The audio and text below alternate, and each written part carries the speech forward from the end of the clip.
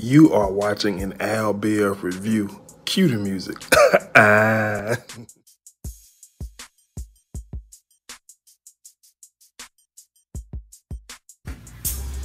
What's going on, guys? Welcome back to my channel. If you're new, be sure to hit that subscribe button. Everybody, be sure to show some love, leave me a comment, like, share, and all that beautiful stuff. I'm here with the Black Ink Compton review. Great episode, man. Way more entertaining than Black Ink New York or the original Black Ink for whatever. But the show came on with Tim and I Am Compton. You know, me personally, I feel like we need to do better with what they, artistry names, because it's very annoying to pronounce all of that. But nevertheless, Tim couldn't wait to tell I Am about him hearing Lemire talk crazy about him at the opening. Tim to me is, how can I say this? He's way worse. He's worse than Teddy. I'm gonna just go out there and say it. Tim said last week that he was just gonna, keep his information to himself, and if need be, he'll let I Am know, and he gonna keep an eye on Lemire. That's not what Tim was trying to do. Tim trying to get Lemire up out of there. Like, Tim trying to put a bullseye on Lemire, and I mean, right or wrong, I mean, that's what he doing.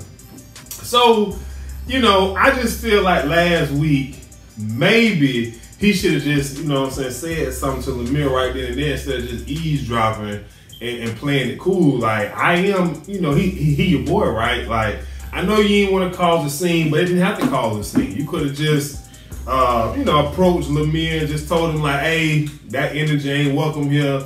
If that's what you want, you can, exit, etc., etc. But whatever, man. I do feel like Tim is a drama queen. And while we talking about Tim, let me just go ahead and take it a few steps further while we talking about Tim. So this episode, I Am Compton meets up with this potential tattoo artist. Her name's Elena. She's 20 years old. She's only been tattooing for 6 months, but she's been drawing her whole life. Long story short, he decided to hire the girl, right?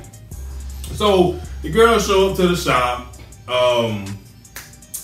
ask where's I Am, and Barbie was like, do you have an appointment? She was like, no, I'm a new tattoo artist. Keep in mind, Voodoo Doll, or whatever that crazy girl name, she is I Am Compton's apprentice. She's been his apprentice for the last year or something like that. I don't know.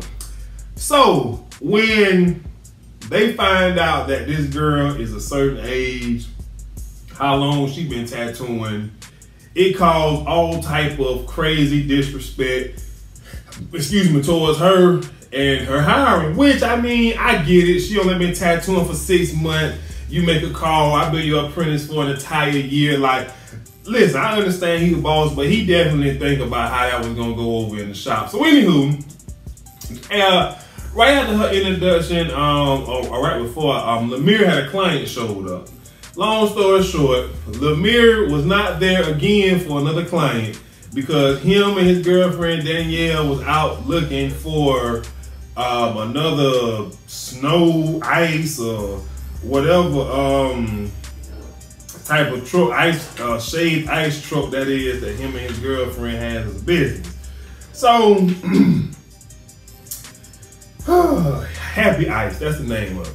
So I Am Compton thought it would be a good idea to give this man client to the new girl Elena, and basically he only gave the girl the client so she could do some artwork and show the rest of the crew that she litty, like for real litty. So y'all already know what happened. Lemire, he pops up late, it goes crazy, it goes left, and somehow or another, Nessie, she starts taking up for Lemire. Was like, that's not proper tattoo etiquette, giving away another, tattoo artist client, especially giving away the client to a rookie. You know what I'm saying? And so Tim come out of nowhere and say, you surely taking up for Lemire a lot. Like, I believe y'all smashing on the low. And so it just went left, and this thing, you know, Tim went over there trying to mess with her tattoo booth and remove her stuff, and you know, it was like, to me, like at first, the second episode or third episode, whichever one, when Tim sprayed Barbie at the beach over the whole incident when she got mad at Lemire for being upset with Danielle. I ain't really think too much of it, but Tim took it too far when he got an issue with, you know what I'm saying, with a woman. He ain't have no right to actually say her sticking up for her friend, to say that they messing around. He definitely didn't have a right to go to her tattoo booth and start removing her stuff as if he's the owner of the shop. But that's what happened when you have a person who does not contribute anything to the shop, such as a Ted and Tim, but they have say-so. And they know they have say-so. See, that's the dangerous part about say-so, when you know you have it. Like when you know you have it, you move different. Tim moving completely crazy. He's disrespectful. He don't bring any money into the shop. It's, you know, like, I don't know. I felt like he was out of line, period. So, long story short, it appears that Tim and Lemire is going to get into it. And I'm rooting for Lemire. Personally, I know he's going through a lot, but that was just messed up, man. Tim took an L twice on that one for me. So, that was that. So, anyways, moving on. I talk about Lemire. Yes, I already talked about Lemire. Baby mama wants to buy the Happy Ice truck. After their last doctor visit, she said the bill was $900.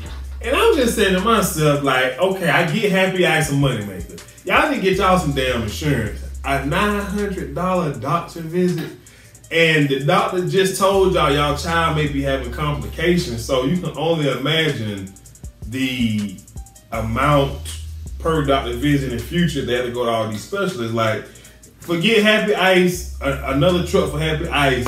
You need to go and get some health insurance, because she's pregnant. She wouldn't be able to have a truck, and he wouldn't be like, kind of hire somebody. Like, no, bad idea. So anyways, the first day in the shop, I am Compton first person he gonna tattoo is Columbus Short. Columbus coming up acting like it felt like he was acting. Like, I can't really take Columbus serious being in Compton. Like, and you know, I like Columbus, but I just can't take him serious being in Compton. He came in there, you know, shoulders rocking like this, like, yo, I pulled a dude, brains just got blowed out, yo. On the sideline, I'm just like, you acting, stop it. We're gonna get you another job. Sean gonna call you back, all you have to do is apologize. That's all I'm saying. So he wasn't lying. They went outside, Tim and I am, they went outside. I guess the dude, Mexican brain, got shot in the head. But I mean, we didn't even see if he tatted Columbus. So Columbus kind of left, you get what I'm saying? So, you know, that's the first day in the shop. But you know, I understand, man. Let me tell you something about going to this shop.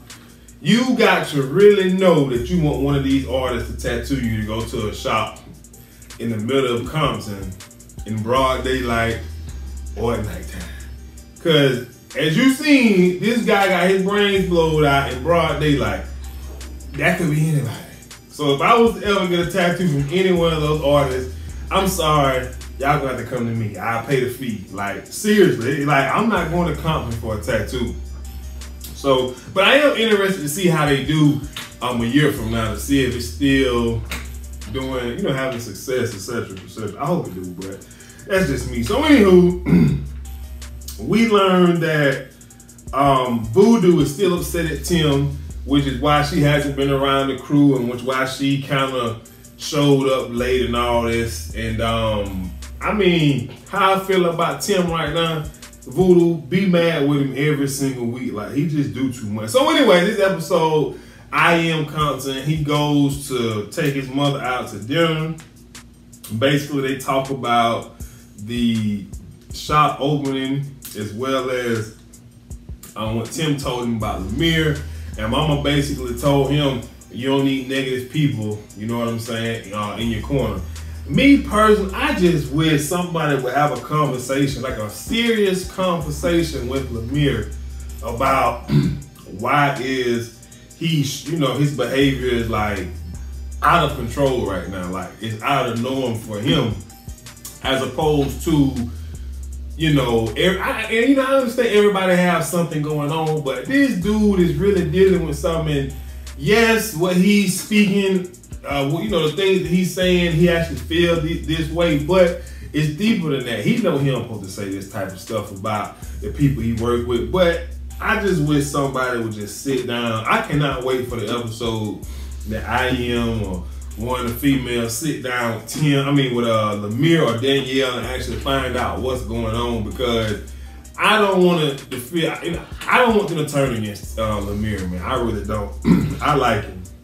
So, also this episode, Nessie, her and Voodoo got close. Voodoo tell her about. I'm tired of hearing about that damn coat, y'all. Like, I'm sorry. I'm sorry. I understand she grew up in it.